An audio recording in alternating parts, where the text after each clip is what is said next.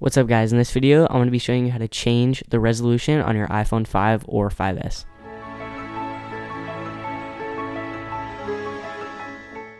Alright, so first things first is you're going to make sure that you are jailbroken. If you're not, you can go to my channel and watch my how to jailbreak iOS 8 video.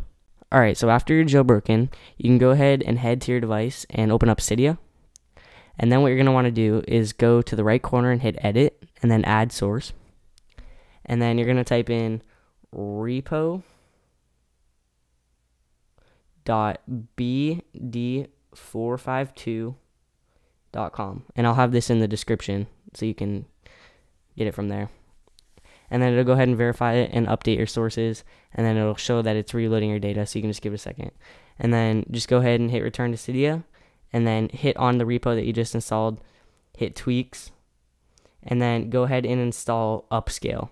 This will take a couple seconds, and then once it's installed, you can go ahead and just go to your settings and then scroll down to where it says Upscale, and then you can go ahead and click which one you want. In this video, I'll be showing you the iPhone 6, so I'll just go ahead and hit it, and then the screen will fade off and it will respring, and then it should bring up here in a second my phone with the iPhone 6 resolution.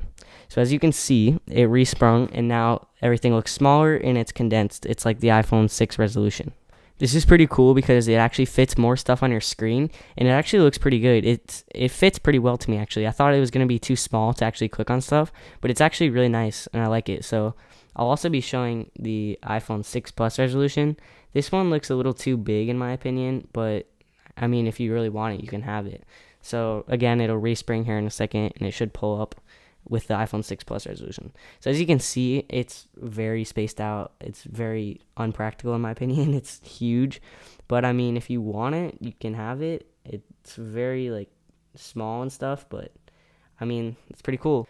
Alright guys, so that wraps up my video on how to install the iPhone 6 or 6 Plus resolution on your iPhone 5 or 5S. If it helped you and you enjoyed it, please hit the like button and subscribe. Thank you.